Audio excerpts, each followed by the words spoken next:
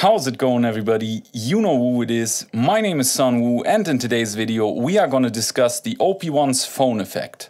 Full disclosure, I won't be able to explain to you with 100% certainty what some of the parameters are doing, just because there is no documentation on it, so I can't be sure of it. But I think I have enough of an understanding of this effect to explain the basics to you and help you understand what's going on. So let's dive right in. I think the easiest way to describe the phone effect is to say that it's a granular pitch shift effect. That means it takes your original audio, chops it into tiny bits, and then replays those tiny bits at a higher speed or at a lower speed, meaning at a higher pitch or at a lower pitch. But since it's chopped into little chunks, it will stay the same tempo as your original audio. It also introduces some glitchiness in the process, but that's about it. So let's have a look at the specific parameters. The first parameter we're going to have a look at is the telemetry parameter, which basically is a mix knob between your original signal and the affected signal.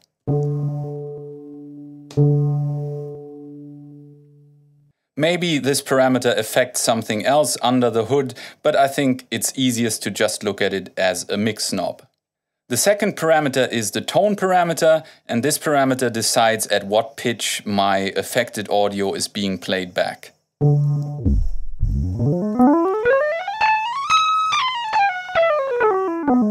Right now I'm playing only the affected signal, but if I mix the original and the affected,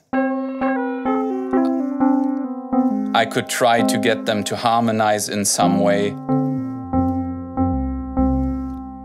Always remember that when pressing Shift and adjusting a parameter, you can do more fine adjustments, so you can really look for whatever pitch you want to get out of this.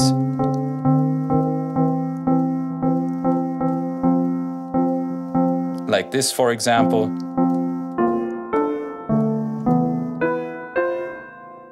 And now I think we're getting to the more complicated parameters. Let's start with the GSM parameter. Again, take this with a pinch of salt, but I think the GSM parameter defines how long the grains of audio or the bits of audio that your sound is chopped into are. Meaning if the GSM is low, the bits are tiny. And if the GSM is high, the granules are larger. There may be also something like an envelope going on that smears one grain into the next, because at higher levels I feel like everything sounds a little bit smoother, as if they are overlapping grains that are faded in and out, and at lower grain sizes it sounds a lot more glitchy and harsh. But again, this is all speculative.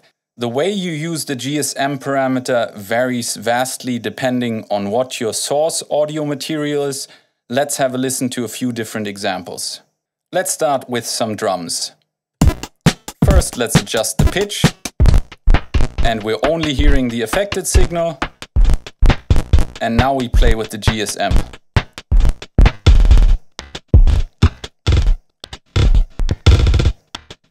As you can hear on the drums, the higher GSM sounds very choppy and you're losing a lot of the transients.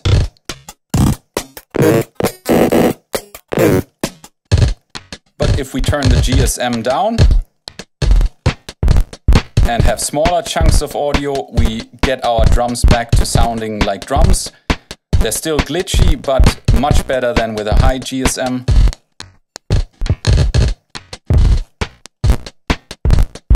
Yep, that's it for the drums.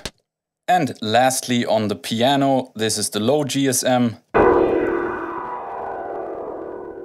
And this is the high GSM.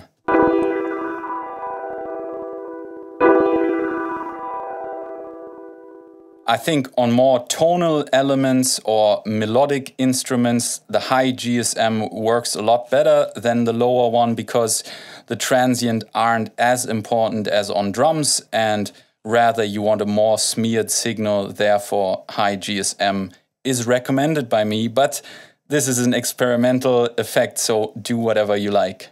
And the last parameter, which is the baud rate, I believe this parameter sets how often each of the grains is being repeated, and therefore if it's repeating the same grain for a longer time, it will drop other grains in between, and therefore you get a more glitchy sound, just like this. You can see it's playing long grains and also repeating them often, so basically you can't hear what the vocal sample is saying anymore. As opposed to when I turn it down. Mikrofon check 1 2 1 2. Mikrofon check 1 2 1 2. Mikrofon check 1 2 1 2. Let's test it with the low GSM, meaning the grains are shorter now, but they're still being repeated at the same amount. Mikrofon check 1 2 1 2. Mikrofon check 1 2 1 2. You can hear the vocal a little bit better now, but it still sounds odd because of the repetition of the same grains. Mikrofon check 1 2 1 2.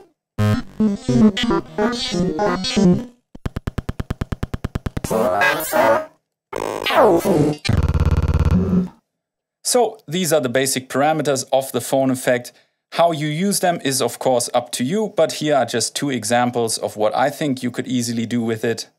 First, back to the vocal sample. Say my original vocal sample has the right speed or the right length for my beat. Mikrofon check 1 2 1 2. But I don't like the pitch of it, so I want it to have a higher pitch but still play the same duration. If I adjusted the sample in my drum sampler, if I raised the pitch, it would also play quicker. But with this I could raise the pitch of it but still have it play the same duration.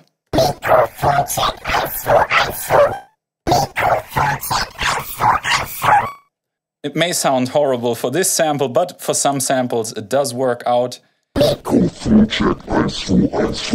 For example, pitch down, I don't think it sounds too bad, or if you turn up the GSM. You can certainly use that sample. Or another way of using this effect is to add harmonies to your original audio material. So this is the original pitch. And I set the tone in a way that it's a fifth above the original pitch, sounding like this. And if I play them both together,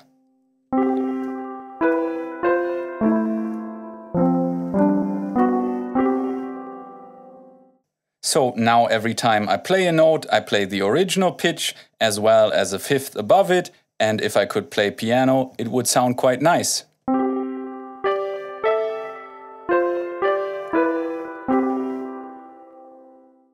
And that's it for this tutorial on the OP-1's phone effect. I hope you learned something. If you want to learn more, check the playlist this video belongs to, or contact me for private online lessons, link down in the description. Other than that, thank you so much for watching. I hope you enjoyed it. If you did, I would appreciate a like and a comment down below. Subscribe to the channel and ring the bell so you don't miss the next video.